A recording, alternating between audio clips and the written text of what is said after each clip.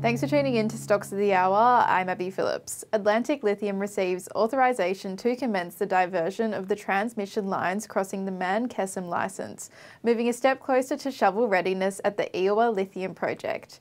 Shares are trading 16.25% higher at 46.5 cents. Raiden Resources announced the highest grade lithium and rubidium resources to date at the Andover South project. In response, the managing director of Raiden commented, "The results have defined further mineralized pegmatites and have extended the high-grade trend significantly to the west of the previously 50-metre wide pegmatites." Shares are trading 20% higher at 2.4 cents.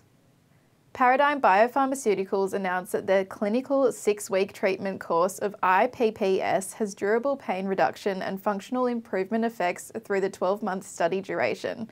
Paradigm's managing director, Mr. Paul Rennie, commented, "We have consistently received positive patient and prescribing doctor testimonials relating to IPPS use through the TGA Special Access Scheme." Paul will be presenting on this Friday's webinar. You can register to the event via the text below. Shares are trading 11.86% higher at 66 cents.